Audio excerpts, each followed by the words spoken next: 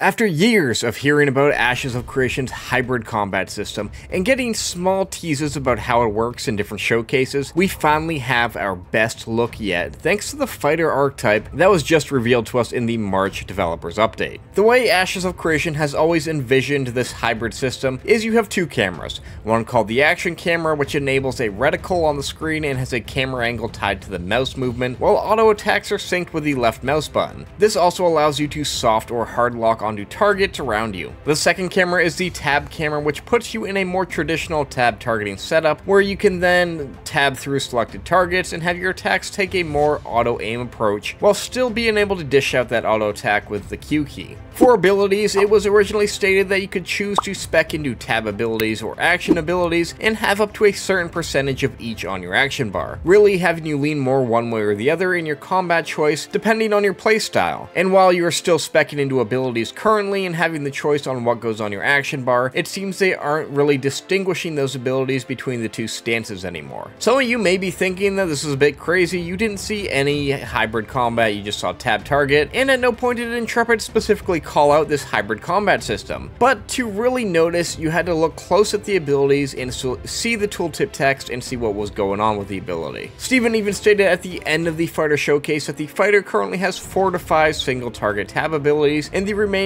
are either multi-target / aimed or self-casting buffs, which those numbers pretty much add up to the number of abilities I counted that showcase single tab or action. Those action abilities include Maim, which performs a powerful melee strike in a short forward cone, dealing physical damage to all targets hit. Whirlwind, which deals physical damage to all enemies around the caster with each spin while channeled, increasing the spin rate the longer it is channeled. This ability isn't a lock in place either, and the player can choose where to move around the battlefield. Cataclysm, which deals heavy damage and applies shake into all enemies in a large area in front of you. Lunging Assault, which has you lunge in a direction a short distance and perform an upward swing upon arrival. And last, Leap Strike, which has you leap to a target location that you place on the ground and deal damage around you. All 5 of these abilities I would consider action combat. They each give the player directional control of the location they are being hit, and they aren't automatically channeled towards the target due to tab or auto targeting. Each one of them aims in the direction you are facing or the direction you choose.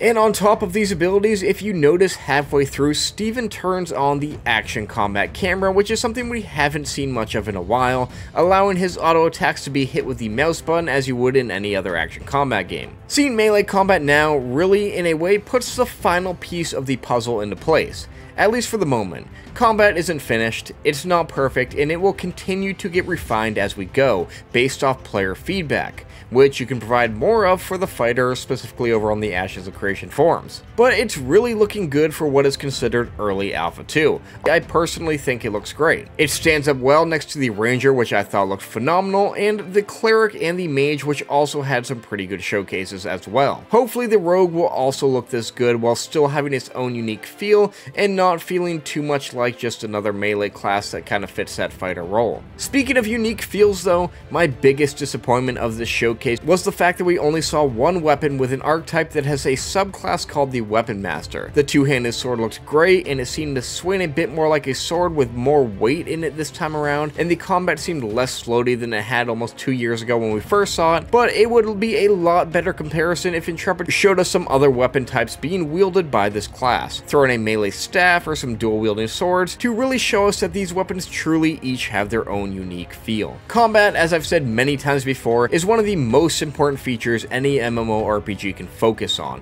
and something that can truly have devastating impact on the game if done bad. Thankfully though, it appears that we won't have to worry about that. While not everyone will like Ashes of Creation's combat, there is a big divide. Some people hate action, some people hate tab, and some people will hate this hybrid mix-up that Intrepid is giving us. But it will continue to get refined through the next years of development up until the launch of the game, where we will hopefully see it in peak form. Obviously, to really feel out the combo, we would have to jump in and play it.